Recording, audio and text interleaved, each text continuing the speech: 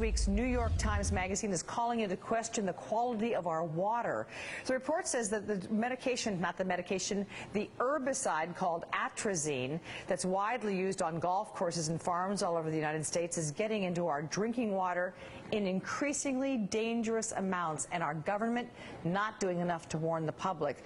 With me in the studio, Elizabeth Whelan of the American Council on Health and Science, and she says the report is not based on science and is needlessly scaring people. And in Washington, D.C., Jennifer Sass, she's a senior scientist with the National Resources Defense Council. The NRDC just released its own report questioning the safety of atrazine. And based on that, Jennifer, I'm going to start with you. This medication, banned in Europe, here used a lot. Why do you think it's a concern?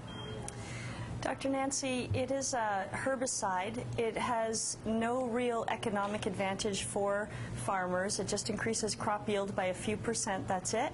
We know that we could do without it, and in laboratory studies we know that it's turning male frogs into females and interrupting hormone activity, and those same hormones are active in humans. Elizabeth, if you want to go to an unhealthy place for your body, a golf course is a great place to head. And now there's concern that maybe your local farm. Why do you think we shouldn't be concerned?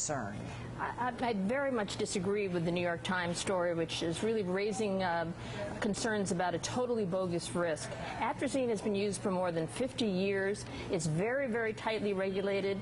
Even the Environmental Protection Agency, which is not known for soft pedaling about environmental chemicals, even they say it's safe.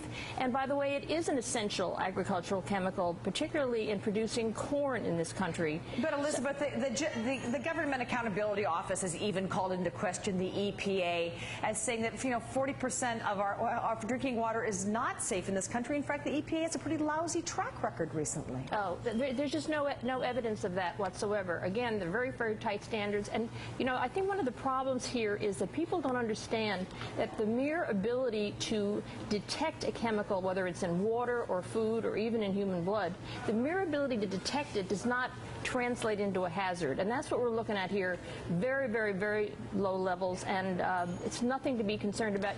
I'm a public health professional, and I know, and we have a lot of public health concerns on our plate right now, and it really bothers me very much to see the New York Times front page Sunday edition featuring an article about a bogus risk. And Jennifer, Elizabeth is correct in the fact that there is no perfect place. Our water supply overall in this country quite safe, and there are minute parts of antidepressants, anti-seizure medications, runoff from crops.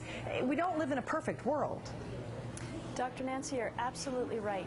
The thing about atrazine is it's a chemical that really we could do without if we provide farmers with safe and affordable alternatives, which are available now. And the problem with atrazine and the other things that you're naming is that they're active in our hormone systems at extremely low levels, parts per billion and parts per trillion. That's like a teaspoon in an Olympic-sized pool, and that much can be active in your body, and it can actually alter and interfere with normal reproductive development and normal hormone activity. Jennifer Sass, Elizabeth Whelan, thank you so much. A controversial article in the New York Times. I appreciate it.